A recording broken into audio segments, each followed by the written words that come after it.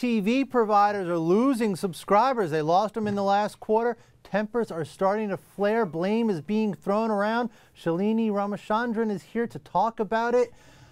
You know, it's interesting. Someone suggested that, who was it that said pay TV, they're living in a bubble mentality. They don't understand what's really going on out there. Right. Are these numbers, these latest numbers, going to help dispel some of that bubble? You know, it may. And I mean, the thing that's been interesting is in several different quarters, you see some slight growth, some declines. And so pay TV executives have sort of been split on whether cord cutting is actually happening. And a lot of folks this quarter really thought, okay, these are signs that there is cord cutting going on. Executives on earnings calls acknowledged it. Yeah. And it seems like a lot of video customers are getting priced out of the market, and that's what folks are saying.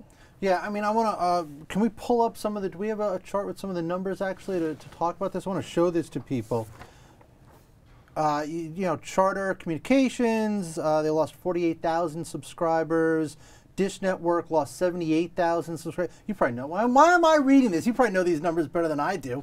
Well, the interesting thing was this time the two satellite operators, DirecTV and Dish, lost a whole lot more video subscribers in the second quarter than did the year earlier quarter. So it shows, and satellite operators are, you know, single play. They have video. That's all they offer. They're not like cable operators. So they really show the health of the market in a different way. Yeah, and look, you know, it's interesting. You have all these different cross currents, right? You have the CBS spat.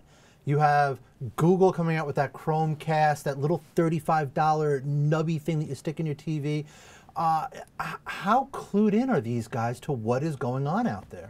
They're pretty clued in. I mean, they have a sense that a lot of stuff is going on, but they also realize that their industry, which, you know, operates with these buddy-buddy relationships with the big media companies that own most TV channels, they feel like it's a great business for them. So why should we bother with selling to a new competitor like an Apple or Google or whoever might come and want to start offering some sort of online-only TV service? So big media companies in a big way are kind of keeping this bubble intact. And for them, it's a great business. Now the distributors are showing signs of weakness, and so they're starting to think about new ways. And you even see Cablevision's Jim Dolan this past week saying, you know, he sees a day when Cablevision stops offering the video product. So it's a pretty interesting time. You know, and it seems like this is probably the real bottom line. Are ad rates suffering?